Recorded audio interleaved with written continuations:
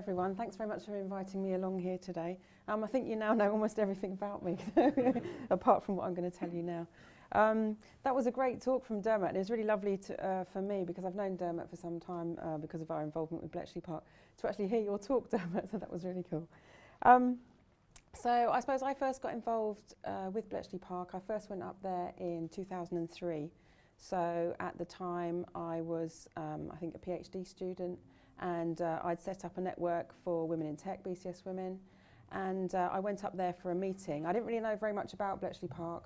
I think all I knew then really, well in fact what I thought I knew wasn't correct, was that there was probably about 50 old guys that worked there, and I just kind of imagined them sitting around code breaking, kind of smoking pipes, wearing tweed jackets, and maybe doing the Times crossword on the side. And that's kind of how I thought, that's what I thought was happening at Bletchley Park the first time I went there.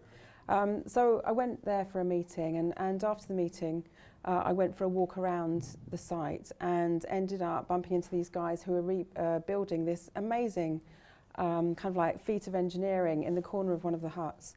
And I went over and chatted to them and found out that actually that was the Turing's bomb machine they were rebuilding. They were about halfway through at the time. I started chatting to the guys about what they were doing, and then they asked me why I was there. So I said, I'm here representing this group, Women in Technology. And John Harper, the guy that was leading the team, said, oh, did you know that more than half the people that worked here were women? So I said, no, I didn't know any women worked here. How many people worked here? So he said, more than 10,000. So I was like completely blown away by that, A, because 10,000 people, and I thought it was 50 old guys, and B, because more than half of those people were women. So I went away that time really wanting to raise awareness of the women that worked at Bletchley Park. And eventually, after some time, managed to raise some funding to run an oral history project. So we interviewed some of the women that worked there, because I really wanted to capture their memories, because of course, you know, they weren't spring chickens, they were getting on a bit, unfortunately. And I was really worried that everyone that knew what happened there would die before we got a chance to interview them. I forgot to put my slides forward. So this is the BCS Women group here in 2002. So it was about a year after this that I went up to Bletchley Park representing them. And so here are some of the women that worked at Bletchley Park, and two of the women that we interviewed, Jean Bourne and Ruth Bourne and Jean Valentine, standing here with the bomb machine. So they were bomb operators.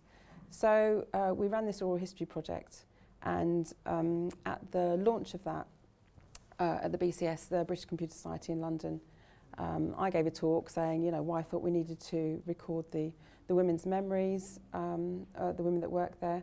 And then Simon Greenish, who was then the CEO of Bletchley Park, gave a talk, and he said that he was really worried that Bletchley Park might have to close. So at the time he was worried that everyone was talking about a swine flu epidemic, and he was really worried that the visitor numbers might drop if there was a swine flu epidemic. And the main money that Bletchley Park had then came from gate receipts, so from people visiting. He was really worried that if the numbers of people visiting dropped, the income coming into Bletchley Park would drop, and so they'd have to close. So he told us about that, and he said that he thought that Bletchley Park was, his words were, teetering on a financial knife edge. So I kind of, after that day, I was kind of worried about that. I thought that was wrong. But then I got invited up to a reception at Bletchley Park a couple of months later, and did a proper tour, which I'd not done before, with one of the veterans. Got to hear much more about what happened there. Was told that the work done at Bletchley Park was said to have shortened the war by 2 years, and that 11 million people a year were dying during World War II.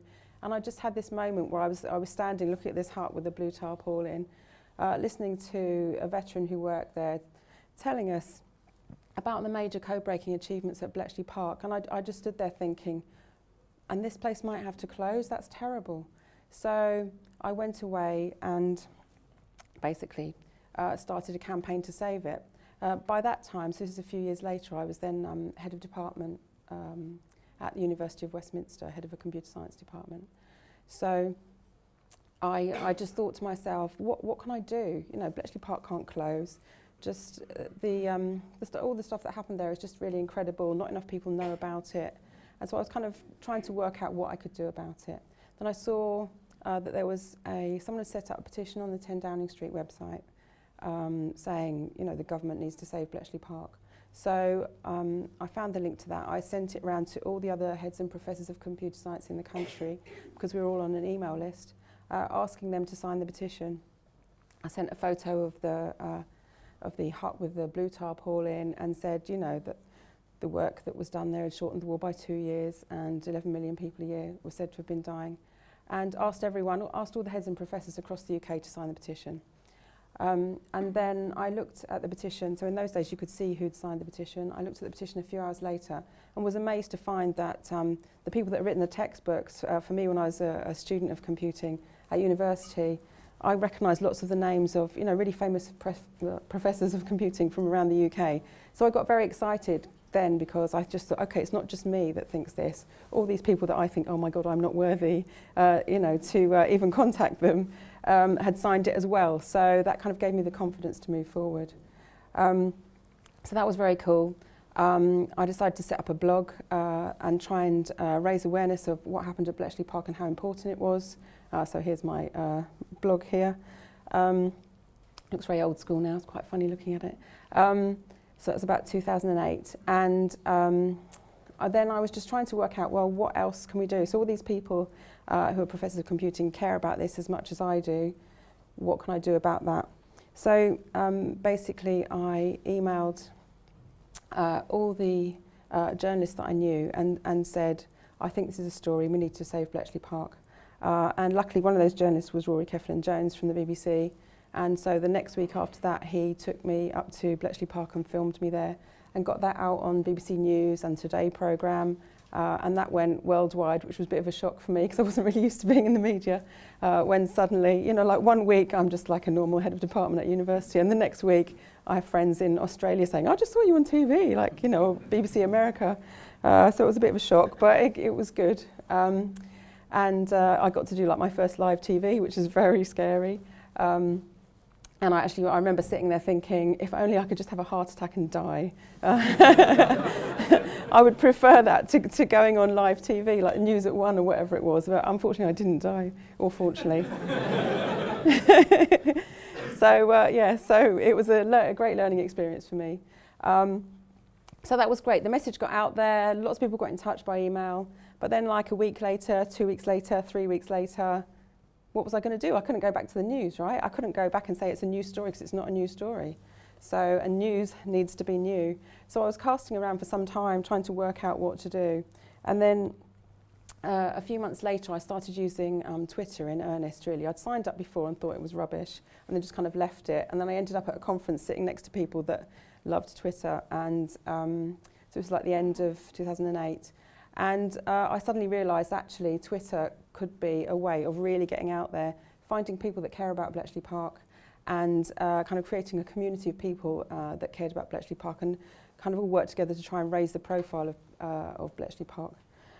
So through Twitter, I didn't really tweet much about Bletchley Park, but already, just because I had the link to my my blog in my Twitter bio, then lots of people started getting in touch with me saying they wanted to help to save Bletchley Park.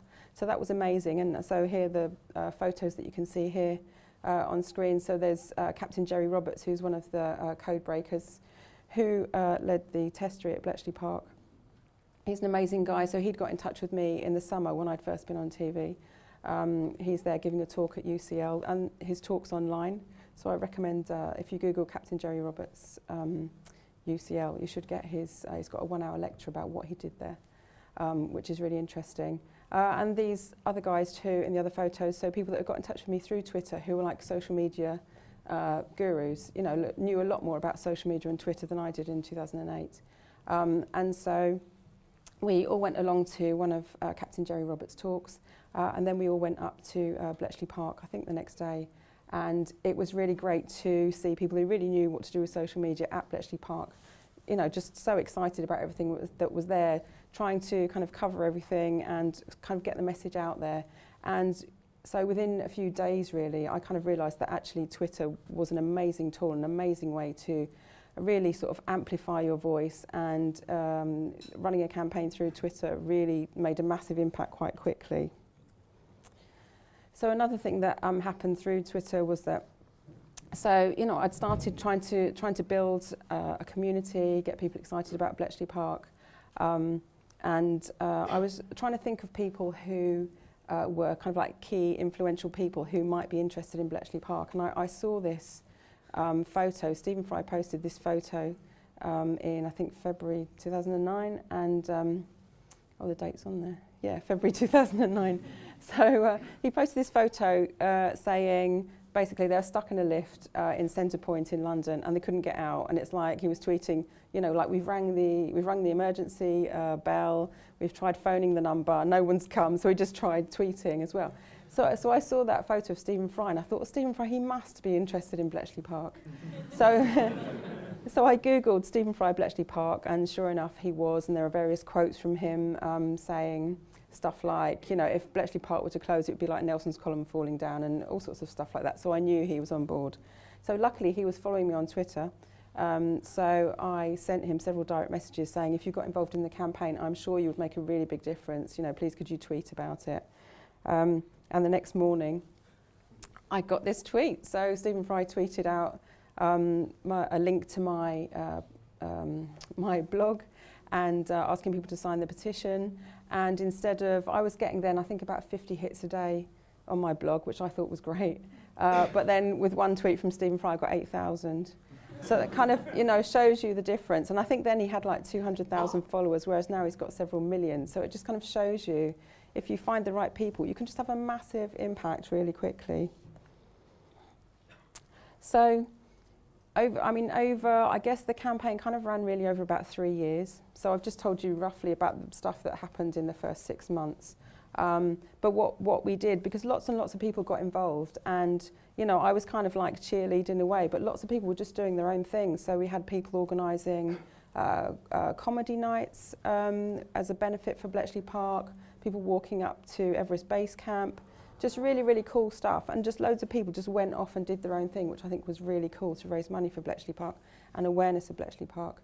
And one great thing that we realised early on was that because we had so many people who were quite active on social media and understood tech, basically lots of geeks, it was quite easy to get them to talk to other people. You know, practically everyone I spoke to, I said, what can you do for Bletchley Park? And go and tell all your friends. And it really did work. You know, the message really spread. And so I might have kind of started it off, but it just kind of gradually just got bigger and bigger and bigger, and more people involved, which was amazing. So what happened with various things like the Building with Pride Award, which I think this is about, Building Prize. The Building with Pride Award was, so there'd be some organisation which would have a competition, and this one was Building with Pride, and basically you need lots of people to vote for your site. So the site was Bletchley Park, and we kind of had a running battle with the Needles old battery on the Isle of Wight. You know, you could see online who was winning, and as soon as it looked like the Needles old battery was, you know, was kind of moving up in terms of the amount of votes that they got, you know, we'd sort of push out loads of stuff and get people to vote, and like tell everyone else and get them to vote, and kind of do it in a really not a chain reaction, like a ripple effect kind of a way to try and get more and more people to vote on stuff, or to lobby people, or it just grew into some really kind of amazing organic campaign over the years. And so it was like, if someone saw some opportunity, they'd alert someone else, and they'd alert, and it just kind of grew into this massive thing where as soon as there was one message, someone pinged something, it just went out really quickly to lots and lots of people, and then we all swooped in to do whatever it was that needed to be done. So campaigned over several years. Here's my family. So my 2 sons there, for their 23rd birthday, this is during the campaign, I said that I'd take them on a surprise trip. And, you know, I was looking back, I just think, how on earth did they put up with me doing all this stuff over several years? But so for their 23rd birthday, they got an exciting trip to Bletchley Park. And here we are standing outside Station X. And it's just, I couldn't have done what I'd done without my family supporting me, and they've just been so ridiculously supportive. You know, even my kids kind of growing up, like my little one there, you know, they've all basically put up with me spending so much spare time trying to raise awareness of Bletchley Park, and I really thank them for that. So just a couple of other things that we did during the time. As I said, I was always trying to find influential people. I found a guy called Phil Willis MP who just started using Twitter, and he was head of the Universities and Science Committee. I saw him tweeting, and I just thought, oh, I'm going to see, you know, if he's interested in Bletchley Park. I think he probably will be. So I tweeted him, ended up chatting to him on Twitter, and then got a 10-minute slot to go in and chat to him about Bletchley Park. So I went in to see him, and you know, told him all about the campaign, and said, what can you do? What can you do for Bletchley Park? And he said, I'll set up an EDM. So I said, wow, that's great. What's an EDM? I had absolutely no idea what it was. And it's an early day motion, which he said was basically to raise awareness in Parliament or in government around different issues. And so here he set up an EDM asking for operational funding for Bletchley Park. So another thing that happened was I really wanted to introduce the people at Bletchley Park, the management, to the international museum community, to kind of get them networked in with all of these people around the world. And I also wanted the international museum community to know about Bletchley Park and what they were doing, and the fact that they needed help. So I wrote a paper with Kelsey Griffin from Bletchley Park and Professor Jonathan Bowen, who's a museums expert. And we submitted our paper, and luckily it got accepted for this conference. And then when it got accepted, I thought, oh no, what have I done? Because the conference is in Denver. I've now kind of set Bletchley Park up to have to pay for me and someone else to go over to Denver and deliver the paper. But what I'm actually trying to do is to get money to come into Bletchley Park. So I was a bit depressed about what I did, this sort of this situation that I'd engineered, not really thinking about the money aspect. And so just chatting about that on Twitter with some friends, they persuaded me to set up a Just Giving account, which I did. And it amazed me that within 2 weeks it was fully funded, which meant that we could go over to Denver and deliver our paper, which was great. And these are the avatars of all the people that funded it, so thanks very much to them. My favourite is Mr. Grasshead at the top in the middle. And so while we were in Denver, after we delivered the paper and the conference finished, we got stuck there because of the Icelandic volcano. So a crazy thing that happened was that someone that was coming over here to give a talk, I think at Bletchley Park, on software testing, we had a mutual friend, and they saw that we were stuck in Denver, and their plane got turned around in the air, so they were halfway to England and they got sent back to Denver. So we ended up meeting up for breakfast one Sunday, and chatting about Bletchley Park and stuff.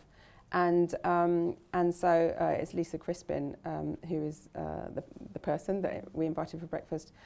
She was saying, what are you guys going to do today? And we'd kind of been stuck in the conference in Denver for several days. So we were like, we want to get out of Denver and just go and see some countryside. And so basically she invited us for a day at her friend's ranch. And this is me learning how to talk to a llama by blowing up its nose. So I just think it's like a llama whispering. So I just thought just some really random things happened to me, but great fun too. So in 2011, about 3 years after we started campaigning, Simon Greenish, the director, said that Bletchley Park was saved, that he knew then that they were financially stable and they wouldn't have to close. So that was really cool. How much time have I got? 4 minutes, is that right? Yeah. So another quick thing, which involves Google. So I don't know if you saw a few years ago that the Turing papers, or some of Turing's papers, were up for auction at Christie's.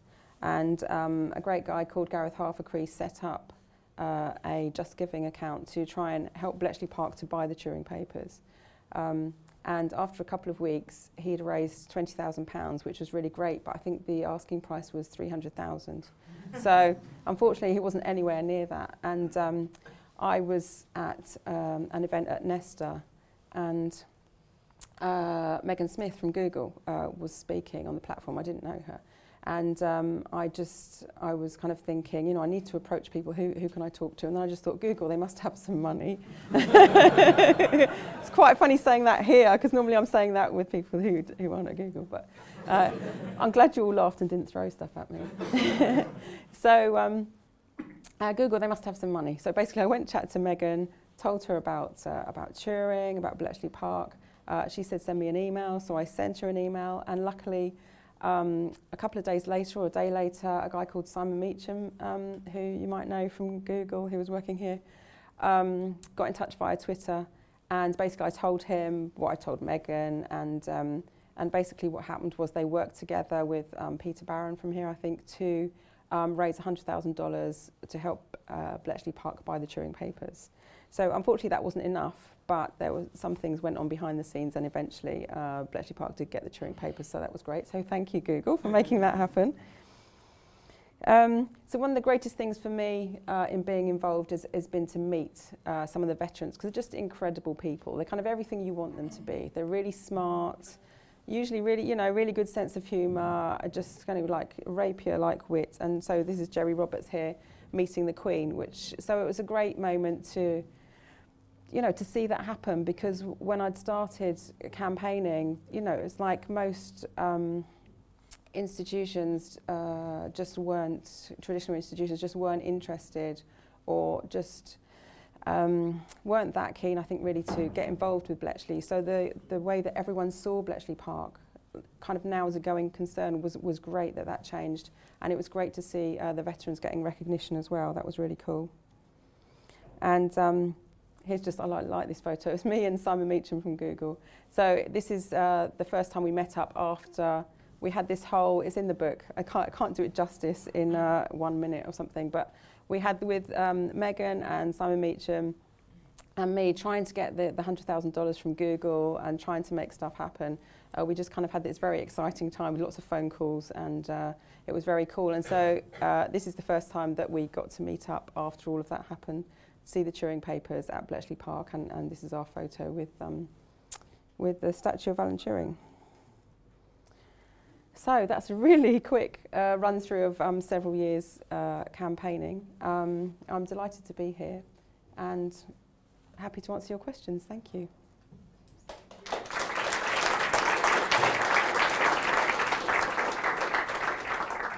It's clear that Bletchley Park is a tremendously important part of our cultural and scientific heritage.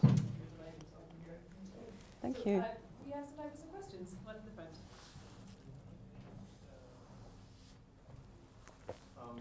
It's really admirable, like what you've done with this project, but more touching on the point, why is it that it got to that point?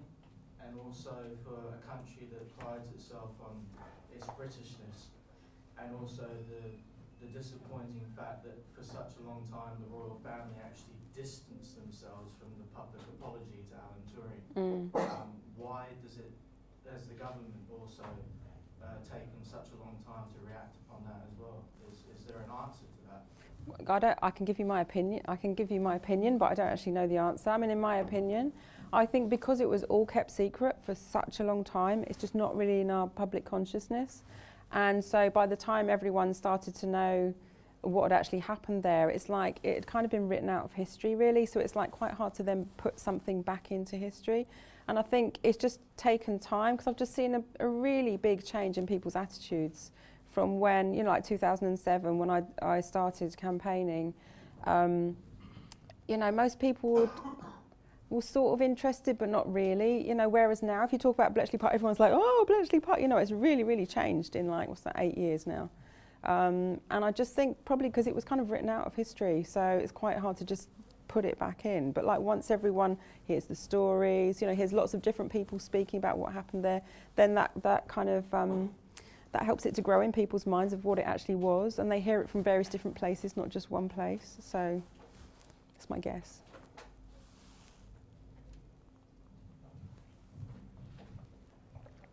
Hey, we actually went to a team offsite in Bletchley Park like a week ago. It Cool. was awesome, so thank you very much. Awesome.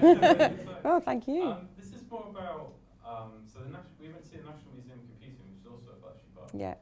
And it seemed like Bletchley Park had a lot of money, a lot of funding, and was doing really well. The National Museum of Computing, while fantastic, was really struggling. And when we spoke to the people about it, there seemed to be a little bit of a dispute between the two groups. I don't know if you have anything to add on that, because it seemed like both of those were equally worthy of preservation, because the National Museum of Computing has Colossus in it. And that should not be lost, and we should definitely keep that. So So I don't know what your view is on that. I'm interested. How long have you got? I think there's. I still don't really know why the dispute happened. I don't know. Probably Dermot probably knows more about it than I do, having been involved longer. But from my point of view, it seems to me that they both kind of want the same thing. They're both preserving stuff which is really, really important. I have always really wanted them to work together, but for various reasons that hasn't happened. Yeah, Dermot's got his thumb up as well. Because I think being separate, there's less opportunities for the site as a whole. And I think most people from the outside see it as one place. And I still, right, even though I know, I still forget to say "and the Museum of Computing," because in my head still it's all the same place, right? But they kind of get left out, the Museum of Computing. Yeah, I don't know what to do about it. If it was up to me, hey, sorry. Next book, maybe. Yeah, maybe me and Dermot will have a chat afterwards and see if we can come up with a plan. But yeah, I mean, it pains me that they're not working together, and especially now that there's like a fence up between the two. The first time I saw that, I honestly did cry because I just thought that's terrible. But yeah, no. So I mean, I don't know how it all started really. I think it's just personalities. I just don't know the story. And I think, like most things, it's probably a long and complicated story over many years. Thank you. No, thank you. Great, I think we have time for one more. In terms of crowd fundraising, 2008 was quite a long time ago in internet years. Twitter was still quite new. How do you think you might have approached it differently if you were starting from scratch now? That's a good question. Yeah, I think it is quite different now. One thing that I've really noticed is that when people want to start campaigns now, they just start them and they work straight away, you know, which didn't really happen then. So I think social media and the amount of people using social media and people's knowledge of how to use social media, it's really, really massively moved on from 2007, 2008. So I think it would have been a lot faster. If I was doing it now, of course, Bletchley Park probably would have shut by now, but you know, if I was trying to do the same sort of thing now, I think it would have been a lot easier probably. Because kickstarting is recognised. Yeah, so everyone understands crowdfunding, so many more people on Twitter, you know, I mean, it's just a kind of a different landscape really completely now. And I see like the recent campaign to against the taking the suffragettes out of A-level politics. So it was my friend who noticed that, who tweeted me. I said, you should write a blog post about it. She wrote a blog post, she pinged it out, sent it to all her friends. I pinged it out to everybody, lots of other people pinged it out to loads of people. And then, you know, she's like on the news and within days and stuff happening and people listening. And like politicians are on Twitter now, they weren't really then. And so you can have an impact much, much more quickly now than you could then. Fabulous. Thank you very much. Thank you very much. Thank you.